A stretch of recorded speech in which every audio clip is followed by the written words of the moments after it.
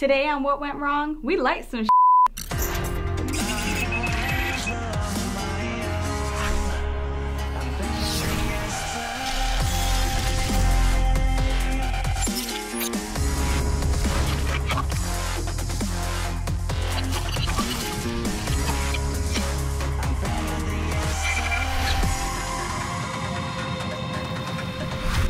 Hello and welcome to What Went Wrong, the show that discusses filmmaking with independent filmmakers who made all the mistakes so you don't have to.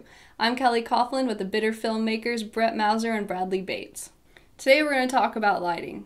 Brad, let's talk about lights. We didn't have any for the longest time, period. We had the headlights from cars, we had flashlights, we had those spotlights you could hook up to a car and reflect off of a reflector. When we sold Cartel Killaz, they asked us. There were some issues. Something was too dark. It was the highway thing. It was the outside thing at night. Yeah, they said, "Can you brighten it up?" I said, "Can we just reshoot it?" Well, they gave us a week to brighten it up. Yeah. And we said we can just reshoot it, and they're like, "You can reshoot it in a week? And we can have it to you in 2 days." Yeah. And they're like, "No, whatever." We had it to them by Monday. And, yeah. We shot over the weekend, and they were like. Yeah. And I remember what we did. We were because there was no street lights, no nothing. It was just us.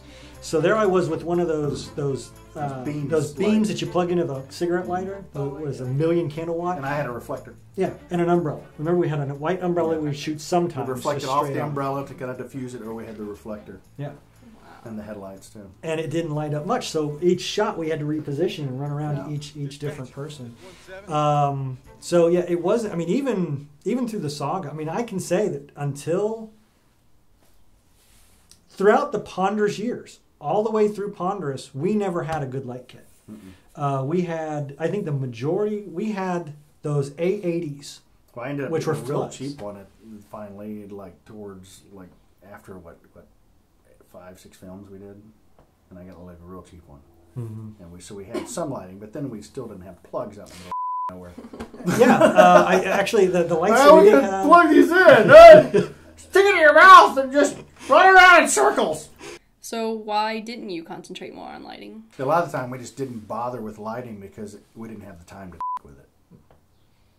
Fair enough. Yeah. Now through the Innocent saga, after we shot on the XL2, and I will say it was a big mistake that I made.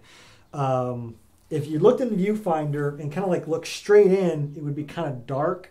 But then if I tilted up a little bit and it hit it at a different angle, it would brighten it up a little bit. So over-brightened it. So I went based on what it looked bright. I didn't allow the light to do its job, really.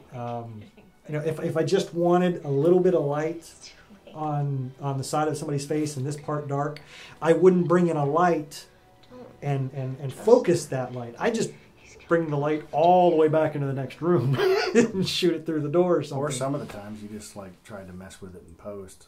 Yeah. And that didn't work out too well. Were there any scenes where the lighting worked? Now, I always liked the fireside stuff. The fireside stuff with that Civil War reenactment was just beautiful. I mean, the reflection, the golds and stuff like that was good. Yeah.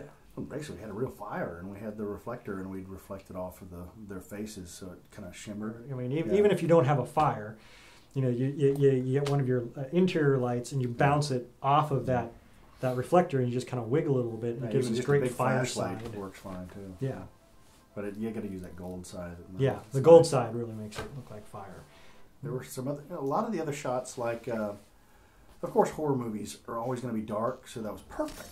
It was like, this is great. We never actually accomplished a horror movie. It turned into a comedy of errors. But, it's already darker, so you don't have to worry about that too much. You just have to get a little bit of a moonlight effect, and that's really all we needed. And most of the time, we actually had full moons. So we're like, oh, we're good. Done. Don't even bother unpacking. Trial and error here. Yeah, and that was the whole purpose of it. Pretty much, we did that. We did the white side, the silver side, and the gold side, and I was like, ooh, Brett, let's stick with this. If I do this, it looks cool. A fireside chat can add romance and sincerity to any scene. Accomplish a soothing golden glow by bouncing any bright light source, from a halogen work light to a professional quartz light, off of a golden reflector onto your subject. then wiggle the reflector for the desired effect. I'm April Cook, and this has been your What Went Wrong Quick Tip. Brett, what kind of lighting advice can you give indie filmmakers?